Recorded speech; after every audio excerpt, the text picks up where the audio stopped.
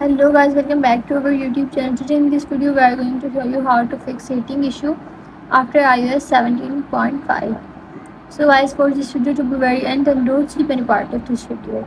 So let's get started without wasting time. First of all, I have 3 to 4 easy ways to fix it.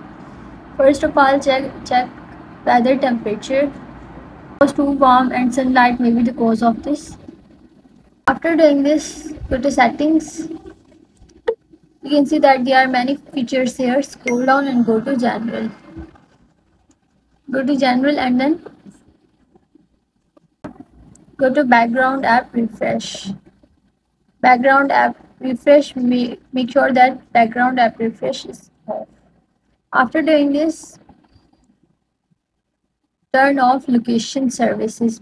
It may be the cause of this problem. After doing this, close all background apps and refresh.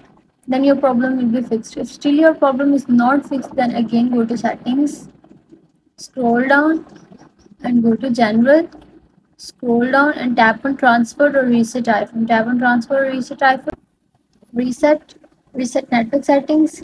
Enter your passcode which you use to unlock your iPhone. Enter your passcode and then enter your screen time passcode.